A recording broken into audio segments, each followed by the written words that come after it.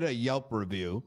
What was your take on the investigation? Was it entertaining? What could be it was more good. entertaining? I think you guys worked tools? with what you guys have. All right. But at the same time, like hypothetically, more interrogations. Everything was everything was fine, Brian. Okay. I just Now, don't like let's the phone triangulation shit, but that's a whole different story. I mean, that doesn't. So yeah, I don't think like you said, that's all we got, but we don't have like, let's say we had like partial fingerprints that brought it down to like 100 people. You know what I mean? Yeah. Let me ask you a question. We had to detain you for 12 hours. How long did we detain you for? I don't know.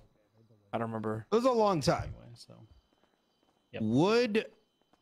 What are your thoughts on an ankle bracelet That'd with your be properties fire. locked? That's good. In those cases, that's better than sitting in a right? room doing nothing. I'm gonna be honest.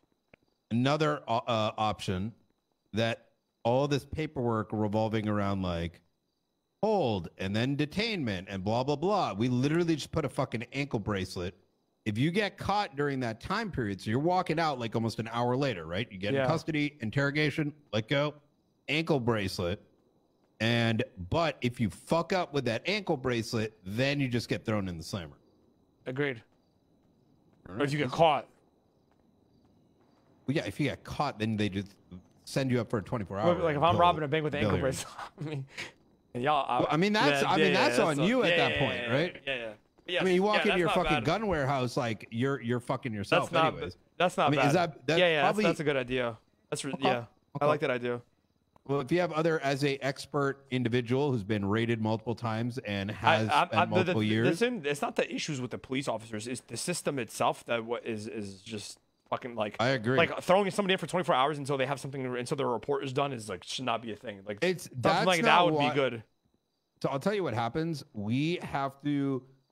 So the way that it actually works is like, let's say it was the old way we used to do it, because we tried to get rid of this, is before we even went after you, we got all the paperwork done. Yeah.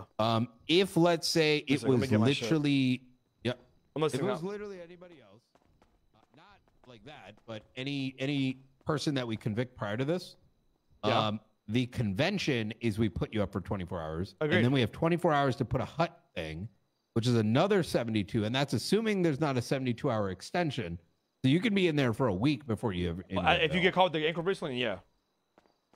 Exactly. Shit, I'm gonna call. I told her to, and I think you might have to do it as a superior officer. Let me take this call, okay, guys? Yeah, do your thing. But I think Kovac just wanted to